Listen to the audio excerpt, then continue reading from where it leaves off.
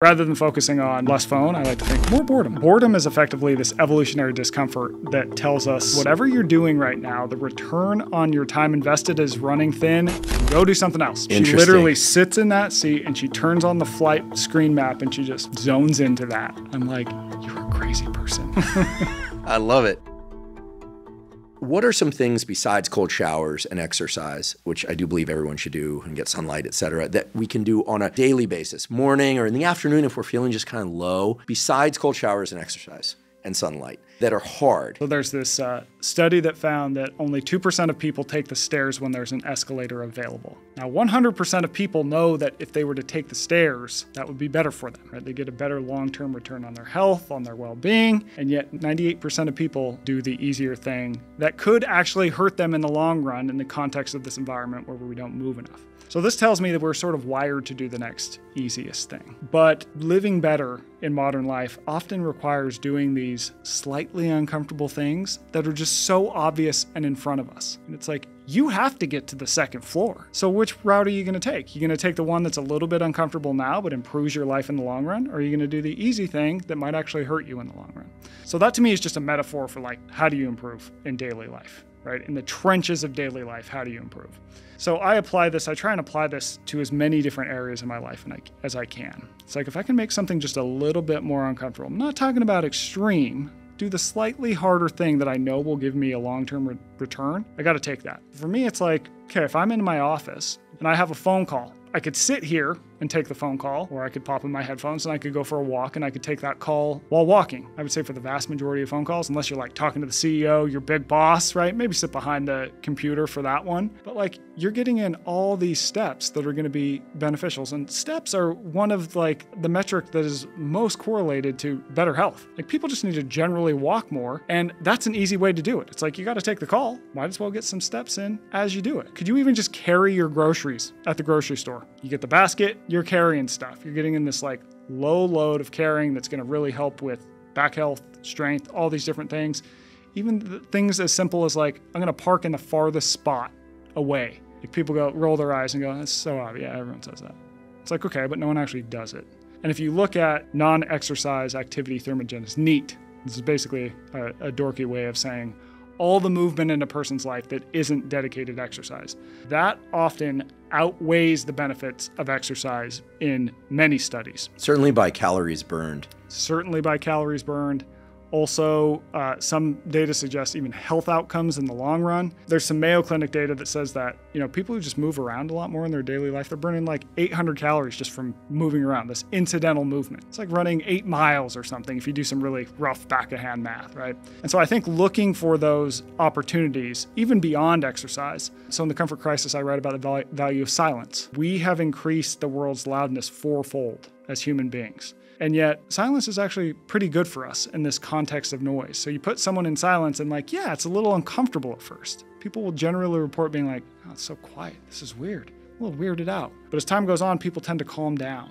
And it's sort of like a nice reset. And so can you even go, hey, like I go into my office and I just start blasting music immediately. Most people keep the TV on, who keep the TV on all day. It's not that they're watching it. It's that they just need noise in the background or else they feel weird. But if you can sort of cut that out, even though it's a little bit hard at first, it's probably going to improve you over the long run. And like, how can we apply this to different areas? I did a post. It's called the 2% Manifesto on my Substack. So I'll link to it in that link I mentioned. And it lists a bunch of different ways. But I think it really is. It's just like this mindset shift. Like, how can I take this thing I have to do and maybe make it a little bit harder and get a benefit? And once you start to stack those things up, things start moving. Things start changing. When I think about the examples you gave, and I love the one of taking the stairs, I always think when I travel, I'm going to sit a lot. I don't like to sit too much. I always feel better when I've moved a lot. So I'm a farmer carrying my luggage of big supplement bag, hence the secondary screening.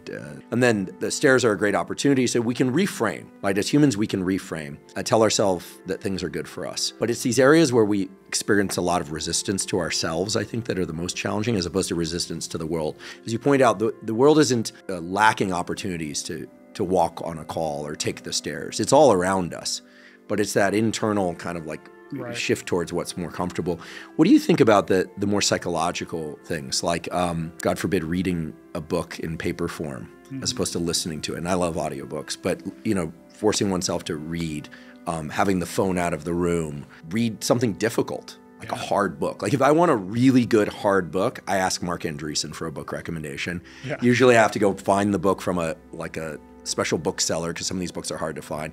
And then I open up the first page and I go, well, I knew he was really smart. He's one of the smartest people I've ever met. I've met a lot of smart people, but this is really challenging. And then I have to just start lathing through it. And it reminds me of being a PhD student and learning about the nervous system for the first time. And that stuff feels so good when we like find a nugget of understanding. Yeah. And get through it. Yeah. So in the cognitive domain, in the emotional domain, like do you intentionally sit down with your wife and go, let's have like a really hard conversation so that we can have a really great weekend? Do you do that? Do you do this in all areas of your life? Well, I'm definitely not perfect. My wife and I we go on very long walks, and that's where all the magic happens. There's something about walking as a couple. We'll do like 12 miles on a Saturday, 8 to 12 miles on a Saturday. Those are long walks. Yeah. And you got like 4 hours together. And, the first hour, you're just kind of this and that. And, how was your work week? It's good. How was yours? And then like by hour 2, you're getting into like the deep and the gritty stuff.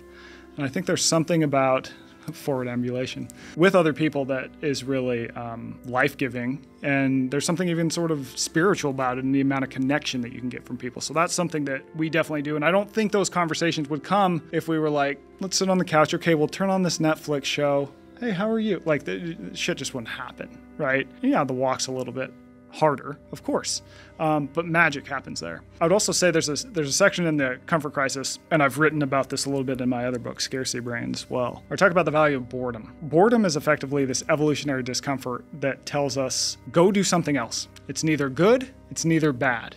It simply tells us whatever you're doing right now, the return on your time invested is running thin, go do something else. So in the past, if you think of us, say we're out foraging for food, and we're in this one area, and we can't find anything, there's nothing, boredom would kick in because we're not getting a return, and it would say, well, go do something else. And we'd probably go say, okay, well, what if we try fishing this river or something, right?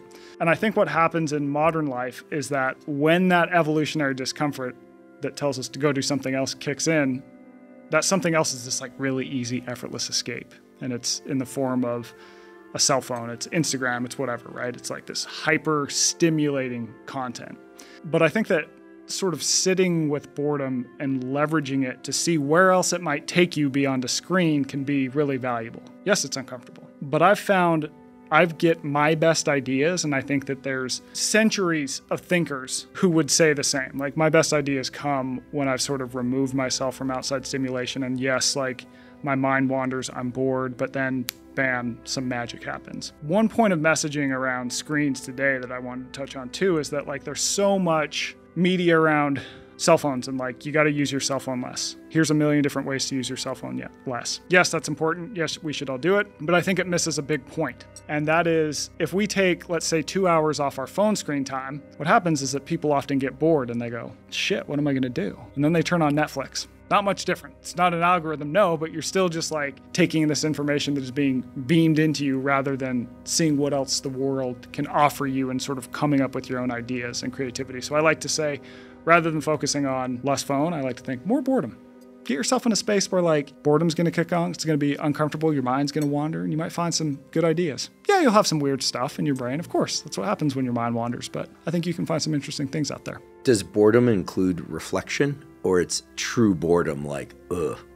I think we need to be removed from the hyper-stimulating stuff that we often, when we get that moment of, I've got nothing to do, like stand in a grocery line, right?